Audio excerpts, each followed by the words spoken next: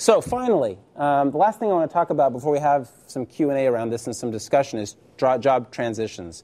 Just like negotiating your way into a job is a negotiation, leaving a job is a negotiation as well. So case study of 2 employees at my organization who have left, and one left, I think very well based on the way that he did it, and one didn't leave so well. So the guy who left well, and I of course won't use names, he came to me one day and he said, I've been here 3 years, and I just feel like I'm not really moving forward in the organization. I want you to know that I've started to look around at other jobs.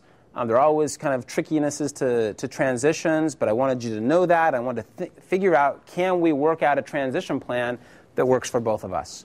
Okay. So what do you think my response to that as a manager is? My response was, like almost any manager, wow, I really appreciate you coming to me in that spirit.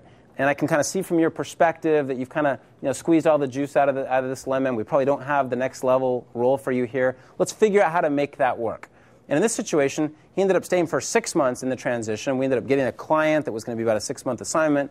I gave him the option of working on it. It was some new stuff for him.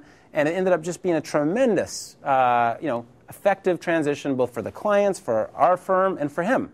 And we're still in touch. He emailed me today, in fact. I got an email from him today about some different things. And that just it launched a positive relationship. Another employee, the finance industry is kind of funny about transitions. There's a lot of proprietary information. And so often at big banks, what they'll do is, if they're going to let somebody go, they'll walk them to the door. They'll bring security in and shut down their computer. And there's sort of an awkwardness. We're obviously not that kind of a bank, but still there's some fear about people taking proprietary data. And he'd come from a big bank, and so I want to give him a little bit of a break on this. But he came to me and he said, can I come talk to you in my office?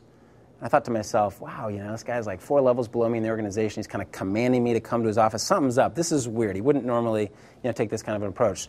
So we walked in his office, and we sat down, and he handed me his letter of resignation. He said, I'm resigning effectively. I'll, be packing up my things today, and I'm gone at 5 o'clock. And my response was, I tried so hard not to just burst out laughing because it was just so ridiculous. It was like very hostile. He's trying to put on the game face. I'm out of here at 5 o'clock. I said, wow, that's surprising. I hadn't seen that coming. That's interesting. What I'd like to do is talk about that a little bit. You've got a bunch of clients you're working on. We want to transition that work. And he was just so difficult about it. And he just left things in a mess. And we were cleaning up for 6 months afterwards. And I haven't talked to him since, okay, not surprisingly. And so the last impression that you make at an organization, and you're going to have transitions, right? None of you are going to work somewhere for the next 50 years.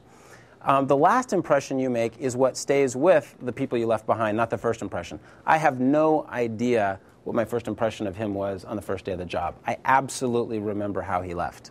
And so think about making those transitions with grace and using some of the skills that we've been over in the negotiation class. That's a difficult conversation. It's hard to pull it off well. But if you do, your reputation is going to follow you.